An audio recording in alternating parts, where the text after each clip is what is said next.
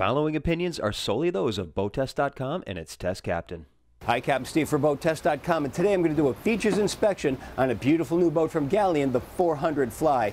This is an ideal first step for people that want to move up from a smaller boat because it's so comfortable to be on and easily owner-operated. Let's start our inspection with the stern. The teak swim platform is down a 9.5-inch step. There is a hydraulic option. This one's in a fixed position just ahead. Two hatches open up to reveal an outdoor galley with counter space, an electric grill, sink, and an icebox. Storage is underneath. Now moving into the cockpit, there are boarding gates that slide into the seating area. L-shaped seating wrapping around a high-low pedestal table, and it's expandable. All teak decking and the 6-foot 8-inch overhead gives us protection. Now we can expand on the entertainment aspects of this aft deck by dropping down the two side balconies. We can have them with or without rails since they come in and out easily, and we can even drop this seat back down and expand on the seating. Now there's another entertainment area in the bow. Nice 3-across sun pad, and notice that there's a forward-facing seat. This seat back will retract down and stow in a hatch just underneath. There's no stereo control up here, but all of the sound system is Bluetooth capable, so you can control it all with your smartphone. Now this is a comfortable gathering area. L-shaped seating wrapping all the way around the flybridge deck and surrounding a table that is also expandable. I'd like to see this helm seat have a flip seat back so that it could also join the crowd. There is, however, a pull-out refrigerated drawer underneath the helm seat. Being a fair-skinned Irish boy, I'm always happy to see a bimini top. This one's 6 feet 11 off the deck, and it's 13.5 feet fore and aft. Now to move inside, we open up one door, latch it into position, and then this one, release, slide, fold it, drop it down. With the doors open, we have 17 inches between the door and the seat, so we're not actually getting more room, definitely more ventilation, but there is an alternative.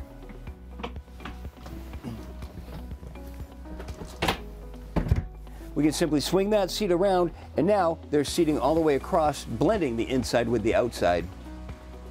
We can also expand the table so that this seat can take advantage of it. Now if we leave this seat all the way inside, you've got C-shaped seating wrapping around the table, great for dining, and we can also flip that seat back and join the party in the aft deck. Further inside, now we have opposing seating wrapping around a solid wood pedestal table, and it's on a high-low pedestal. We can also bring this up so we can take advantage of it from the opposite side as well. We've got a very open space here, thanks to these huge windows that start up high and go down extremely low, and then couple that with the 6-foot 5-inch overhead. Of course, the quality of materials that we're seeing with Galeon all the time are coming through here as well. Nice material on the vertical supports, high gloss finished walnut and Korean counters. And let's not forget about the 32-inch flat screen TV on an electric lift. Moving forward, we go up a 6-inch step, and that takes us to the galley area. More Korean counter. There's a storage area just behind the backsplash. The window drops down so we can add ventilation along with the aft windows that are opened up. For the functional aspects of the galley, there's a double basin stainless steel sink, and there is a spot for the cover, trash receptacle, 2-burner electric stove, open counter space, and then down below, refrigerator, convection microwave oven. Now let's go down below and take a look at this 2-head, 2-stateroom layout. I like the stainless steel grab rail and more Alcantara suede in the bulkhead. Let's start with the master stateroom located aft. First thing I'm noticing is the variable height to the overhead. Right where I am now, 5 feet 11 inches, but then it drops down to 4 feet 3 inches, and then again to 3 feet 8 inches. Hull side windows to both sides, letting natural light pour into this stateroom. We're seeing the same materials, the high gloss walnut. The material that we saw on the vertical supports up above are repeated here on the headboard, and here it's even backlit. There's a swing out stool located right in front of the vanity, and it's a soft close, so if we have someone sleeping, we're not going to wake them up. Plenty of storage to both sides and even forward. On the forward bulkhead, there's a 32-inch TV on a swivel mount. Just to starboard of the entrance is access to the private ensuite. This includes a separate shower stall. There's a full-length hull-side window just above mirrored cabinets. The sink is at the aft bulkhead. It's a vessel sink mounted on top of a Korean counter. Now, just ahead is the VIP stateroom. Now, this is a comfortable stateroom.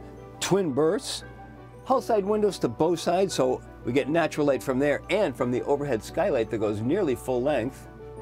I'm happy to see that there's storage under the windows at both sides, plus there's shelf space up above. And notice the headboard. Again, we're seeing that quality material and it's backlit.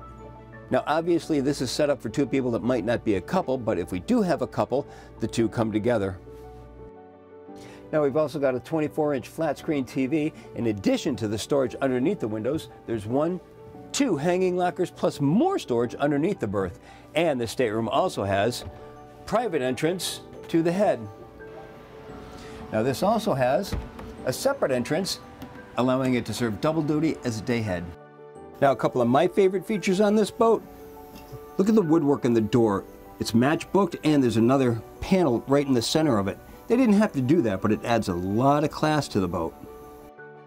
I like that there are no hard corners or sharp edges to jab yourself on. All rounded edges.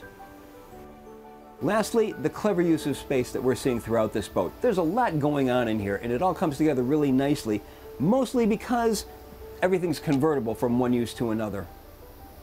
Galeon's design team worked hard to create a boat that had all of the features of the larger versions in this smaller platform, and I think they did a very nice job of it. This boat's also available without the flying bridge, and that's the 410 HTC, so you can have it both ways. Either way, that's my full features inspection of the 400 Fly from Galeon. For BoatTEST.com, I'm Captain Steve. We'll see you on the water.